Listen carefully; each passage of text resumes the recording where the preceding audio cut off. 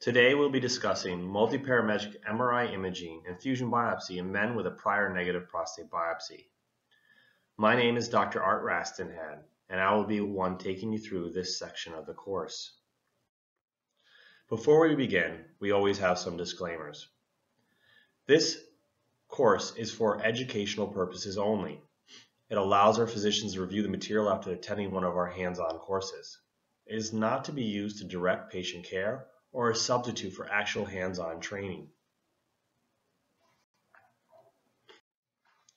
The current approach using PSA and transrectal ultrasound-guided biopsies to screen men for prostate cancer was developed in the 1980s, and nothing has really changed since then, except for what we're discussing today, using imaging to hopefully improve the way we screen men for prostate cancer. There's approximately 1 million prostate biopsies done per year in the United States. And if you're a man with a PSA higher than 4, and this is your first biopsy, the chances of that biopsy being positive is only 30 to 40%. It doesn't mean that you don't have prostate cancer if it's negative, it just means no cancer was detected. Did you know that the standard ultrasound-guided prostate biopsy only samples 0.4% of the prostate? And prostate cancer is the only solid tumor that is routinely detected by indirect tissue sampling, which means the random biopsy with no specific direction for targeting an area of the prostate that may be at higher risk for having prostate cancer. Reviewing the limitations associated with PSA-based screening in conjunction with the transrectal ultrasound-guided biopsy for prostate cancer is reported here. If your PSA is greater than 4, the sensitivity is 20.5% and the specificity is 93.8%. With all screening tests, the goal is to optimize the sensitivity and the specificity. If you decrease the PSA threshold to 3, so you're biopsying more men, you're going to improve the sensitivity because you're capturing more men with prostate cancer. As we know, there's approximately 25% of men will have prostate cancer with a PSA of less than 4. Well, if you optimize your sensitivity, you kind of sacrifice your specificity, as you see the decrease in specificity here. A lot of investigators believe that the optimal sensitivity and specificity obtained by multiparametric MRI imaging may help this and improve the way we screen and stratify risk for men with prostate cancer. If you're one of those men that had an elevated PSA, had your first biopsy was negative, do you know how many men go on to have a repeat biopsy? Approximately 50%. But of that 50% for their second, third, and fourth biopsy, it's almost a law of diminishing returns. On that second biopsy, only 18% will have a positive biopsy if the same transrectal ultrasound-guided approach is used. Notice that if you had more than 3 biopsies, the cancer detection rate is less than 10%. We have to be able to do something better for our patients. Why does this occur? Well, I think it has a lot to do with sampling and targeting. Dr. Emberton and the group from UCL wanted to answer this question. They used whole mount histopathology and did computer modeling to determine how well a transrectal ultrasound-guided biopsy performs in the most optimal fashion with regards to detecting lesions greater than 0.5 cc's and lesions 0.2 to 0.5 cc's, and also compared this to transperineal mapping biopsies. If you look at a 0.5 cc lesion, which is 1 centimeter in diameter essentially, can be missed almost 50% of the time. And a transperineal mapping biopsy doesn't miss those big lesions because they're sampling every 5 millimeters, so you're not going to miss that large lesion. But it's important to understand that a 12-core biopsy performed in the most optimal fashion can miss a lesion 7 millimeters to a centimeter almost 80% of the time. So I think this just emphasizes and reinforces the idea that there's a real limitation with targeting and a sampling bias associated with a 12-core biopsy. So what are the options? Well, people try to stratify a patient's risk for having prostate cancer using nomograms, or people use different forms of PSA, or even novel markers as listed here. What all these have in common is the fact that none of these use targeting in order to improve and sample the most suspicious areas within the prostate. Of the prior reported possible approaches used in the previous slide, notice the area on the curves are all limited.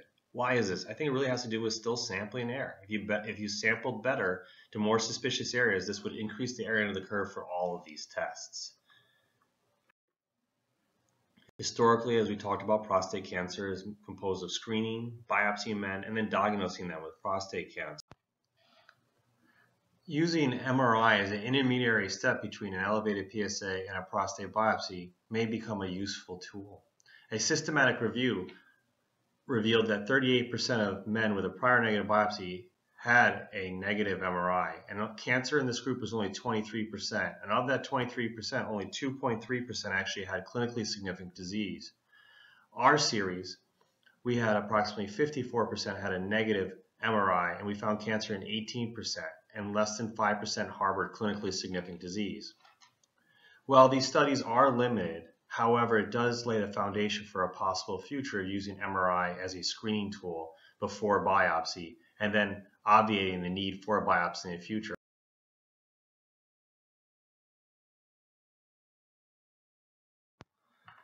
Multiparametric MRI may hold the key to the future of screening men for prostate cancer. As the technology improves with image quality as well as cost and time, it's becoming a more ubiquitous tool to evaluate men with an elevated PSA, especially in men with a prior negative prostate biopsy. There is some debate, should one use an endorectal coil or not? There is some cost associated with an endorectal coil MRI because the endorectal coil is disposable. However, when trying to evaluate the usefulness and the performance of a multiparametric MRI, it has been shown in this matched group of 20 patients who underwent an endorectal coil MRI and one without, that the sensitivity increased up to 76% from 45%, and the positive predictive value increased 26% up to 80% when using an endorectal coil MRI with fluorinert instilled within the coil. It was also shown that it did detect smaller lesions as well. Currently, men presenting with a persistently elevated PSA to the urologist's office after a prior biopsy are presented with two options. Should they undergo a repeat 12-core biopsy, which we know the cancer detection goes down each time you repeat that test, or an MRI of the prostate? Most men are choosing to have some type of imaging prior to repeating the 12-core biopsy. Once the imaging is complete, there are different approaches and different tools people can use to take the information from the MRI to perform a biopsy. In-gantry biopsies, which are inside the magnet where you're able to target, has been shown to be costly due to time and you're unable to use the magnet for other tasks while you're performing a biopsy. A cognitive biopsy, where you use the information in the MRI to kind of generalize the location to sample using an ultrasound-guided biopsy approach, or template mapping biopsies, where you take multiple cores using a brachy-stepper grid, which has some morbidity associated with it, or a fusion-guided biopsy. I'll be discussing MR ultrasound fusion-guided biopsies in the following slides. Well, looking at the cancer detection rates of these different approaches, if you repeat the 12-core biopsy, the cancer detection is about 18%. You perform a saturation biopsy in a patient with prior negative prostate biopsy, it increases up to 30%.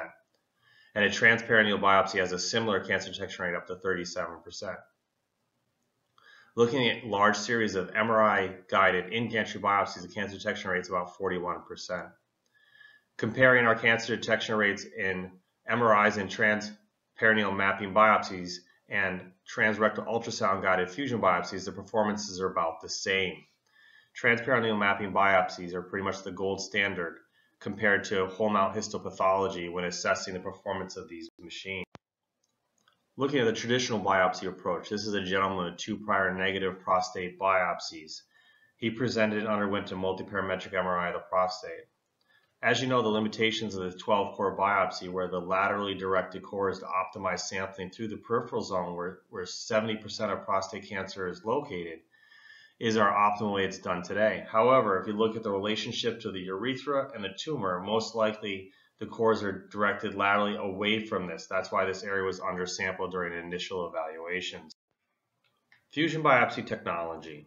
Well, it's accomplished by different approaches. Some vendors use mechanical localization, which is like a robotic arm that keeps track of where the ultrasound is in 3D space. Others use EM tracking, which is like a satellite over the ultrasound probe to see where it is within relationship to the patient and the images obtained, and optical tracking, which has sensors on the probe itself to keep track where it is in 3D space.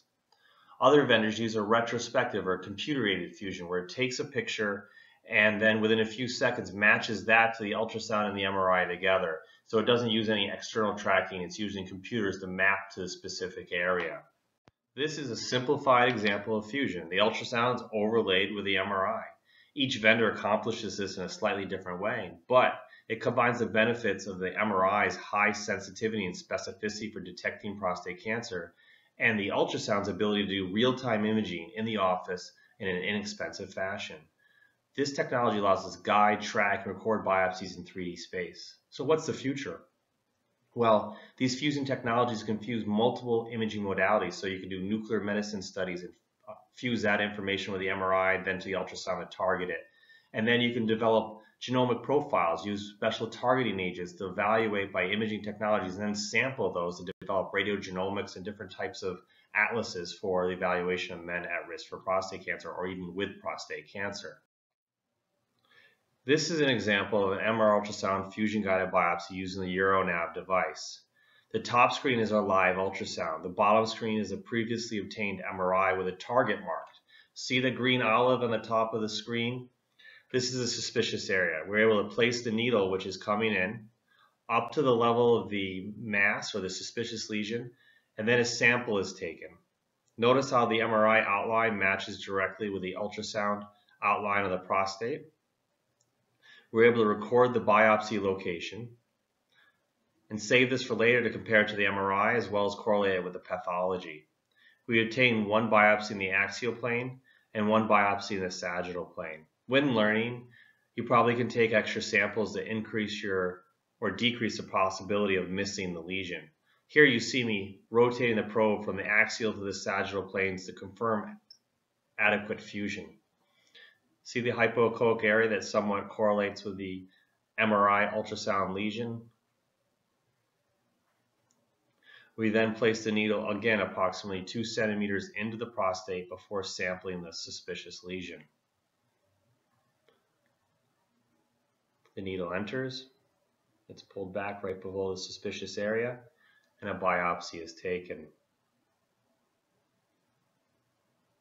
And then we record the biopsy findings for later.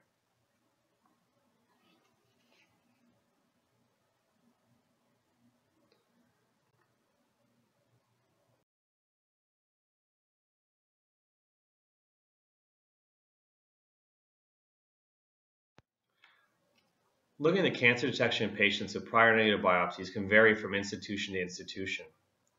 Sometimes the reps will say their product is better than the others. I want you to understand that this is not the case. If you look at the rate or the number of MRIs that are called positive at each of these institutions, then control for that. The cancer detection is the same amongst all these institutions. These institutions are centers of excellence. They have high quality MRI, high quality radiologists interpreting that, and then urologists with years of experience performing targeted biopsies. This just reinforces the fact that your quality of your MRI imaging plays a major role in the outcomes of your targeted biopsy. Using our series, we sought to evaluate the performance of an MRI ultrasound fusion-guided protocol biopsy predicting cancer in men with a prior negative biopsy and compared this to PSA density and PSA in our series. I showed you the previous numbers, the area on the curve that was presented earlier, and then ones directly from our series. The area on the curve for MRI and a protocol fusion biopsy outperformed the PSA and PSA density. The cancer detection rate in our trial was 65% versus the published trials of 10 to 32% using these other approaches. Again, these other approaches do not account for targeting. They are used to try to stratify a patient's risk, but doesn't tell the urologist where to biopsy. Most recently, the National Institutes of Health and Care Excellence in the United Kingdom performed an evaluation of the clinical impact and cost of using PCA3, the PHI score, multiparametric MRI on patients with prior negative biopsies. They found no benefit when PCA3 or the PHI score was used when compared to multiparametric MRI in these patients. The cost of offset by the decrease in biopsies is where MRI was found to be advantageous. In their clinical guidelines, they recommend that if your MRI is negative after a prior negative prostate biopsy, do not have a prostate biopsy and continue to be followed. The current status of MR ultrasound fusion-guided biopsy is ever evolving. It's an office-based platform that's agnostic, which means it's compatible with most ultrasounds that urologists have in their offices. The interpretation of the MRI imaging is done by the radiologist prior to the biopsy. It segments and targets automatically. It's based on ultrasound technology, which urologists are very familiar with, and only requires a minimal understanding of MRI imaging, which we've reviewed in the other courses. It's important that you're able to view the MRI, understand where the target is, and correlate that with the ultrasound. This list of MRI ultrasound fusion biopsy vendors is not meant to be conclusive. However, it does give you an idea how many different vendors there are out there to choose from. So when choosing a system, it's important to evaluate them all thoroughly to make the best decision that works for you and your practice. In conclusion, we believe imaging overcomes the sampling error associated with standard 12-core biopsy. In patients with a prior negative prostate biopsy, our evaluation of 141 patients with a positive MRI, 65% harbored prostate cancer. 70% of the people positive for biopsy harbored clinically significant disease. And the question is always asked, if you only use a targeted biopsy approach, would you miss any clinically significant disease? The answer is yes, you will miss some. The question is, what is your threshold? If patients with a suspicion of 4 or 5 on multiparametric MRI was used as a threshold, only 3.5% of patients with Gleason 7 disease or greater would have been missed. In summary, the MR ultrasound fusion technology uses the key information from the MRI to target cancer. Looking at multiple publications comparing the standard 12-core biopsy in the same type of patients, there's a 3 times increase in cancer detection rate. Repeating a 12-core biopsy, as you know, has a cancer detection rate of only 10 to 22%, compared to 37 to 65% for fusion biopsies. In the end, this really equates to no more blind biopsies. I know it's a colloquial term, but it's a really way to emphasize the limitations associated with standard 12-core biopsy. The take-home point, I always say this in all of my talks, garbage in equals garbage out. If you have poor imaging, poor interpretation, or have difficulty understanding what has been reported on the multiparametric MRI of the prostate, you're going to get poor results. It's important to have pathology review. You, the pathologist, the radiologist, should get together on a regular basis to review the findings and tailor your techniques at multiple different levels. This could improve the MRI interpretation and results for your patients. I'd like to say thank you for taking the time to review this session of the course.